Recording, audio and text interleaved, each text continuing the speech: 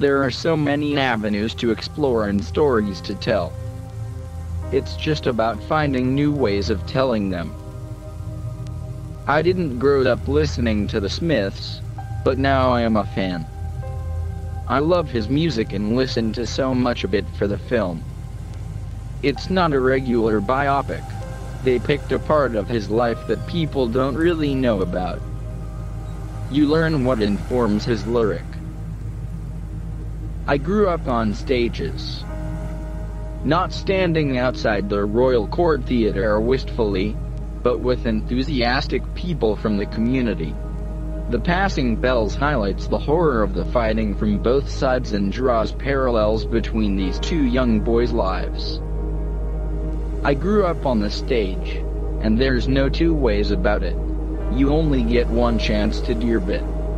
I was actually deputy head boy at my school, and everyone around me was very supportive of what I wanted to do. There's no romantic story about how me and my brother got to where we are. There are such strong women in my life that there's no chance of me getting too big for my boots. I'm not running about playing romantic leads. I don't know if that's a good or a bad thing, but it's the way it's sort of working out. I do constantly get to change the way I look, which is sort of an old school idea of acting. Everybody knows the story of the Smiths. You can still go and see Morrissey. I had the benefit of there being no stigma attached to the arts. My brother's a ballet dancer, and he never came up against anything. Learning how to put someone in an arm lock without breaking their arm. It's quite handy, isn't it? If you speak to any soldier, even now, they say they are fighting for their friends. It always ends up that they're fighting for the man next to them. Our parents were just brilliant parents who encouraged us to do whatever we wanted to do.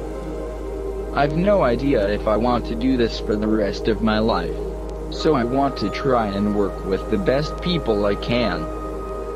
I want to play in as many theaters as possible, work with as many brilliant people as possible, but definitely do a new play. One trap you can fall into when playing someone iconic is to end up doing everything in an iconic way, no matter how pedestrian or mundane that thing is. I had an unhealthy obsession with Only Fools and Horses.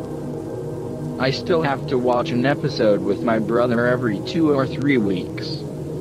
Since I was 21, I have not been able to sleep past 9 a.m. I just want to get up and do something.